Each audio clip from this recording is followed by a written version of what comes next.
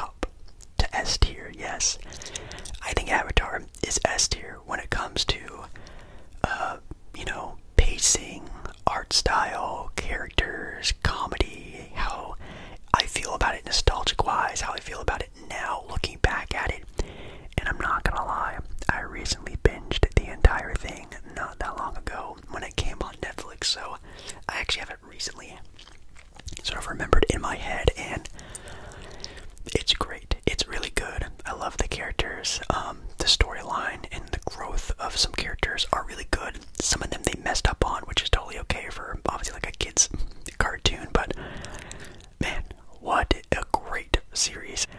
But yeah, it's nearly as top tier as a kid show in my opinion, at least for an animation kid series as you can probably get. So we have Back at the Barnyard. I like dabbled in this a little bit, not too much though. I'm gonna put that in D tier. The movie was pretty good. The TV show, kind of forgetful. I can remember some like funny parts here and there, but nothing too memorable. I'll put them in D tier in my opinion. Like I said, I had a couple funny parts. Ben 10. Ben 10 was actually like right out of like me, like teenage year me. So I didn't really watch a lot of cartoons during that time era when Ben 10 was like really popping off. So I'm actually gonna leave this on unranked. Now I know a lot of people love this show, so you can let me know your rankings of Ben 10 in the comments. But it was like right when I stopped watching cartoons was around the Ben 10 era. Big Time Rush. I did watch a little bit of Big Time Rush. There's a reason why. You'll hear it after I'm done ranking all of these. Big Time Rush. I'm gonna put that in C tier. Again, sort of like with the Amanda Show, it had its moments. Some witty comedy here and there, some funny things. Obviously, like their music was like catchy. I guess back in the day. Another '90s classic. Whoa, we have in fact Cat Dog. Kind of like with Angry Beaver. Now, listen, hear me out. I'm not gonna put it down there, but the animation wasn't one that really appealed to me all that much as a kid. The comedy and the pace of the show was kind of the same as Angry Beaver, a little bit more mature, but still kind of funny and witty. I'll put it in B tier, and that's also kind of putting nostalgia into it a little bit more. So again, you're going to be hearing about that a lot, the nostalgia factor in these shows, but it's an okay show, but it hits nostalgia pretty hard. Obviously, being a classic Nickelodeon's cartoon is pretty a good mantle to have. And two iconic characters in Cat Dog. Dog is obviously everyone's favorite. Cat's pretty cool sometimes, and you have the blue mouse guy. He was pretty funny too. So it's pretty okay all around, but nostalgia is what really makes that show a little bit better. Another show that for some people you have to watch, you absolutely have to watch if you haven't. That's Chalk Zone. Wow, this was a super short-lived show. I'm putting that in A tier, in my opinion. I know that might be kind of high, but if this show went on longer as a longer series, this could have been like a top tier, maybe S tier type of cartoon. Maybe it is for you. Maybe for some people it's kind of diluted and didn't get enough of a run to really rank it that high, which I totally understand and like. But the idea is sick. Like the idea of like a kid who could just draw whatever and it comes to life is pretty cool. And even the animation style was different in a way because it fused together like current sort of drawing animation and then also tied in like that chalky type of like rainy type. So I thought that was a very smart idea. Corey in the house. Oh my god, Corey in the house. Yeah, I'm gonna put that also in a not for me tier. That is a show that I think I maybe watched like the first couple episodes. If you don't know, Corey is the brother of Raven in That's So Raven, and they try to have a spin-off show of just Corey, and I don't remember anything of the show. That gives you a good enough reason why maybe I'm not really liking it all that much. I know the concept was like he like lived in the White House somehow. I think like his dad got like a job, or like his mom got a job for working for the president, and then he like lives with the in the White House. It's kind of weird and confusing. I don't know. Another juggernaut in the nostalgia cartoons. We have Courage the Cowardly Dog. And I'm gonna take maybe my hottest take of this video, and I'm actually putting Courage in B tier. Now for some people, Courage the Cowardly Dog is their favorite nostalgic childhood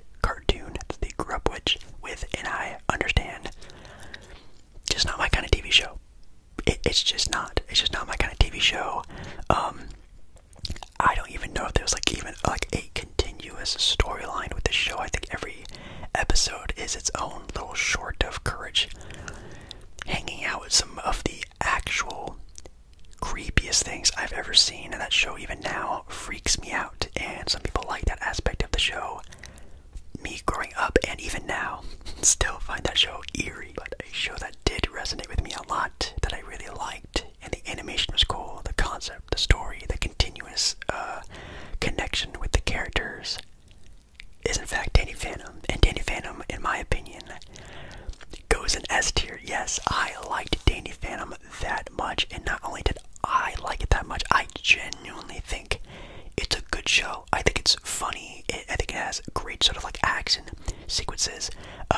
Again, sort of like the storyline of Danny being a normal kid, living out the normal kid life, but like being like a ghost hunter, whatever, is pretty dope. And he's kind of like a superhero, which obviously as a little kid growing up, I thought was, oh my god, that's awesome.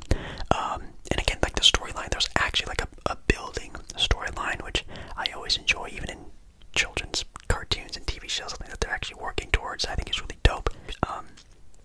Dexter's Laboratory, a little bit out of my age range, just a little bit. I liked it. I'm gonna put them in the A tier.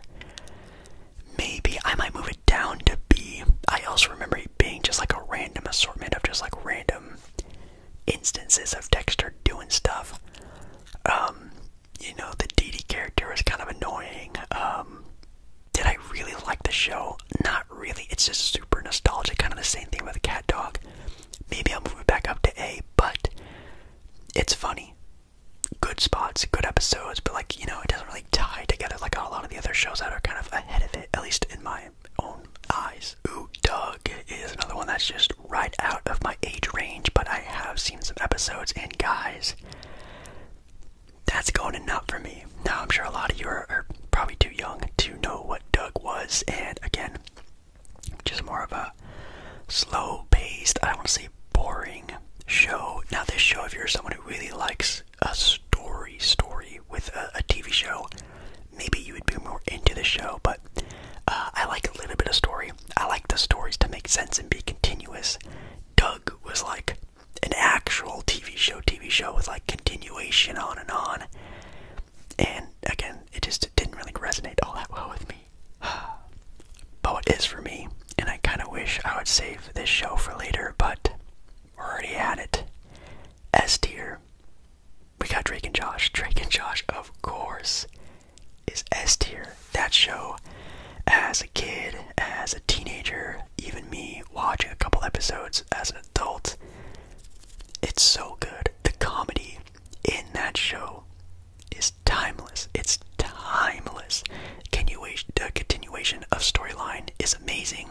The character development is amazing. The character development in this show, ooh, almost perfect for, again, a children's teenager TV show on Nickelodeon. The cast are great. The acting's amazing. I love it. I love it a lot. You can watch this show in continuation. You can watch the show one random piece at a time and still be just as enjoyable. I like it a lot. S tier for Drake and Josh, no duh. Ed, and Eddy. I'll put Ed and Eddy at B tier. I thought the show was okay. It's some funny parts. Nostalgia. Really, B tier is kind of the nostalgia tier, as you can tell, but it's still pretty funny.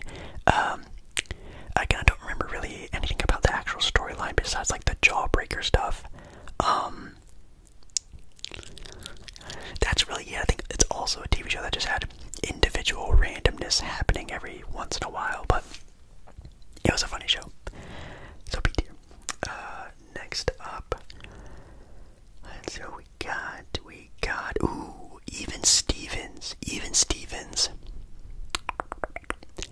Man, I haven't seen all that much of it. I know it's on Disney Plus now, but I haven't had enough time to give it a look. I think I'm gonna put Even Stevens in C tier, like really high C tier. From what I can remember, it was also kind of good, kind of hit and miss for majority of the episodes. I feel like they tried to be too funny sometimes.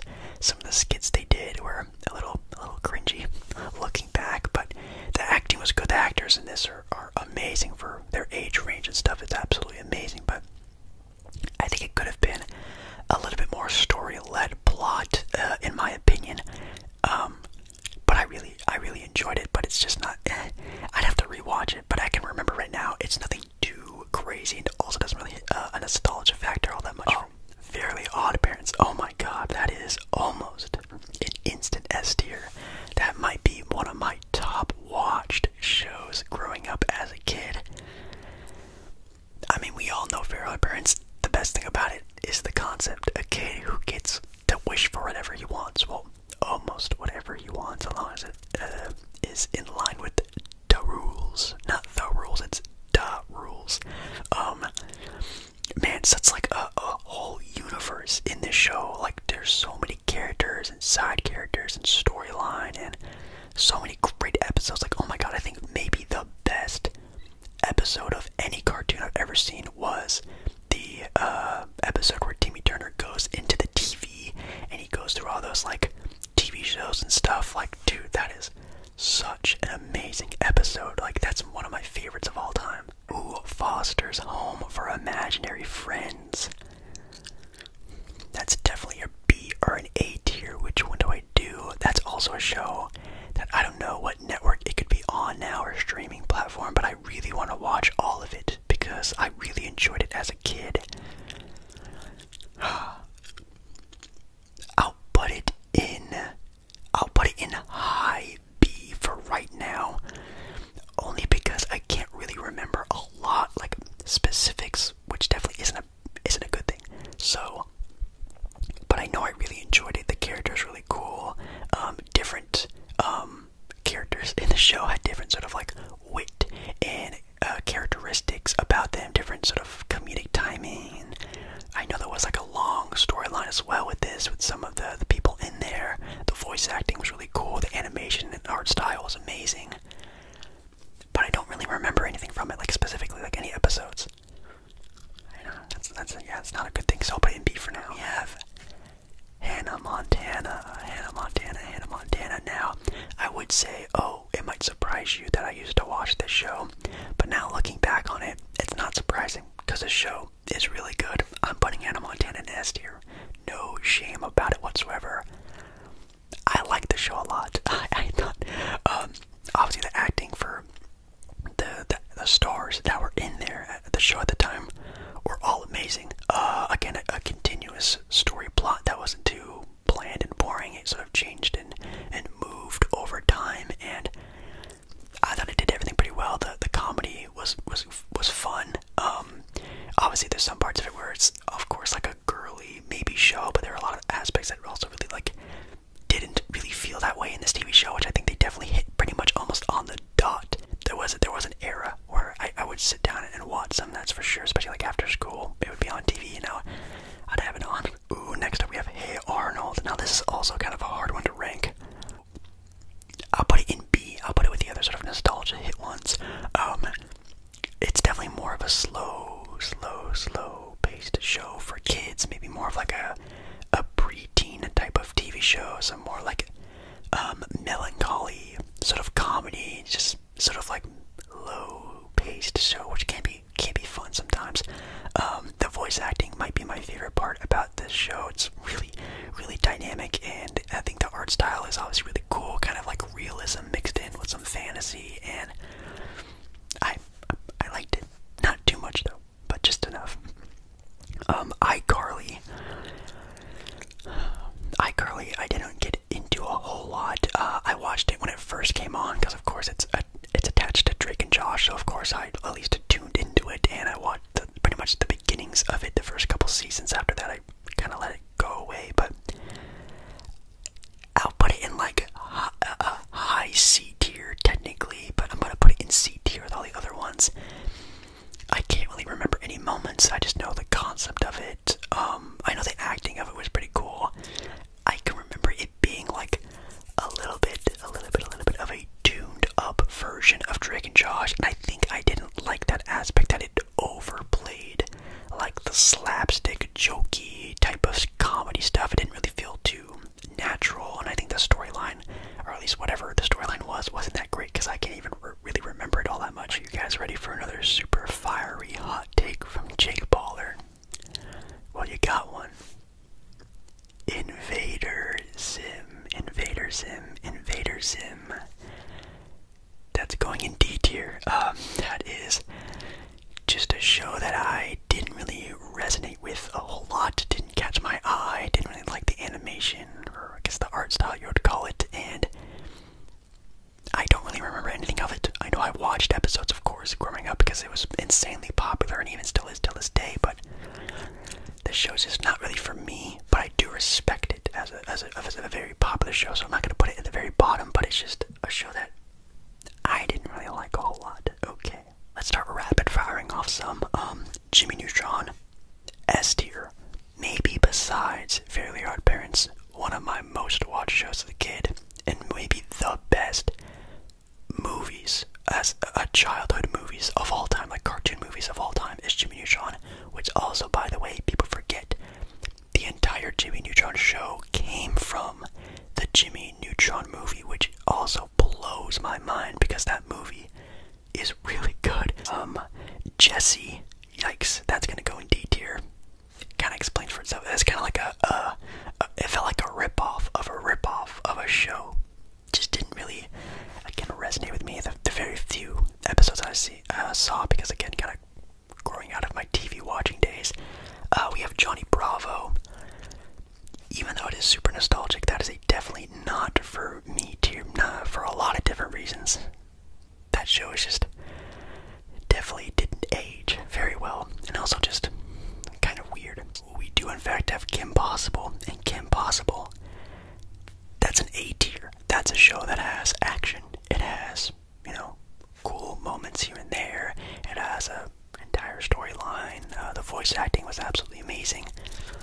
It kind of had it all, to be honest, for a kid show that applies to, everyone. Lizzie McGuire, also gonna put in C tier. I know that C tier is covered in those ones. I need to think about this ranking a little bit more, but it's just the same thing. Like Even Stevens, iCarly, they're good in ways, but like also just didn't resonate with me, didn't stick with me. Doesn't have the nostalgia factor of the B tier ones, or just weren't as good. Obviously, Lizzie McGuire is a nostalgia phenom when it comes to a lot of people, but just again, just not for me. So, Ned's Declassified School Survival Guide, and that is an S tier. Yes, for me, it's an S tier. For maybe you either don't know it, don't remember it, or thought it was dumb. I liked it. Very quickly, the best way to describe this show, it's almost like the TikTok of TV shows. Like every episode was different. Every episode taught you a lesson about how to survive middle school. Definitely at the beginning, but as the story continued, you actually got to learn more about the characters and the relationships and the individuality that they had, and it grew to be an actual TV show at one point. Super underrated kids show, maybe even one of the most underrated ones in my opinion. Phil of the Future. I feel bad. I'm gonna put in C tier. Oh god, the C tier is getting loaded with live action. It's just a live action show that had some good moments here and there. I think this show actually had like a plot line, but I just don't remember it all that much. And if I can also remember, the acting wasn't all that great, but it's there. It's pretty okay. Phineas and Ferb is an S tier. That is maybe a better correlation with being a TikTok-like TV show, because that's really, every episode is different and random and funny and crazy, colorful storyline in there as well. Memorable characters, memorable moments. That's a hit. That is a definite hit from Disney. Shout out to them. Powerpuff Girls. I'm gonna put that one. You guessed it. Actually, I'm gonna put them in C tier. I'm trying to think if I can remember anything about it. I know there's Blossom, Bubbles, and Buttercup. I know they have like a demon lobster as a villain. There's Mojo Jojo as well as a villain. As for like any actual things detailing the show, absolutely nothing. So not gonna put it in B tier because because it's nostalgic. I actually don't really remember anything about the show at all, but I remember it being okay, and obviously it's extremely popular, so I'll put it in C tier. Recess. Recess is good. Recess is an A tier. That is not only a humongous nostalgia hit, especially for me, being someone who definitely loved Disney more than Nickelodeon or Cartoon Network. This was a great show. Continuation of plot, growth of characters. The movies were really good too. If you guys have ever seen any of the Recess movies, those were pretty fire. Yeah, I liked it a lot. The side characters as well. They had another show that had like a universe in it, in itself, and I think that's a cool telling of a good show. Regular show, that's an A tier, kind of the same thing I was talking about. A whole universe of a show, amazing voice acting, actually a great storyline and plot. You had some randomness, some funniness, but also tied in with a lot of serious and maybe even some deep moments also. Sort of a good tier of show that can sort of correlate to young adults too, even some kids out there. That's a good one. Rocco's Modern Life, I think that what this one was called. That's a not for me. Kind of like with Angry Beaver. Just kind of a slow-paced, weird animated, weird storyline, plot and execution. Just not really for me, especially growing up as a kid. Rugrats. The thing about Rugrats that's really hard to rank is that, do you even remember watching an episode of the Rugrats? You know what I mean? Like, I wondered if I went back and watched an episode now, if I would still enjoy it. The thing is, I probably wouldn't. I'll put it in B tier, but for like the actual enjoyment of a TV show, I don't know if I could put on an episode of Rugrats and even like finish all of it without getting bored or just not really liking it all that much. God, SpongeBob, S tier, near the top of the S. Every kid's favorite TV show growing up. That's just, we don't need to talk about it. SpongeBob is kind of in a league of its own. Well, early on SpongeBob, not later on. That kind of correlates differently. We're not thinking about that SpongeBob. Teen Titans. Oh my God, Teen Titans. That's an A tier. If it was maybe a longer series, I maybe would put it in S tier, and I actually do kind of want to put it in S tier because, man, this was a show I watched as a kid. This show made me love Robin, like really love DC and Robin, Cyborg and Beast Boy, and like, man, actually great story as well with the main villain, and just the growth of the characters is insane. Like, this was an actual like TV comic show. Oh, I almost want to put it in S tier, but I won't. I don't want to. We'll move on. Really good show though.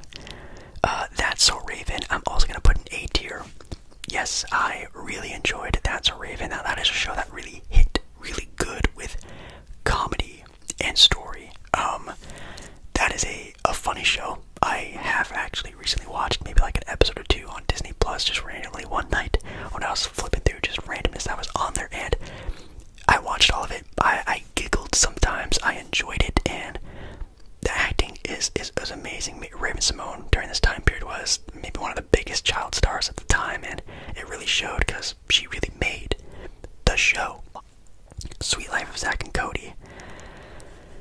Man, Sweet Life of Zack and Cody or Drake and Josh might be my favorite shows of all time. I have to think about it when it comes to sort of live action or even just any TV show in general. I love those shows so much. Sweet Life is amazing. That it's on Disney Plus. I've already watched. I binged the entire series of it, and man, is it good. Sweet Life on Deck though is more of like a B tier, kind of mid, kind of just carrying on the coattails of the Sweet Life of Zack and Cody. But Sweet Life on Deck was kind of okay, I guess. And that's gonna be it for me for this video. Again, definitely comment down below your favorites, maybe shows you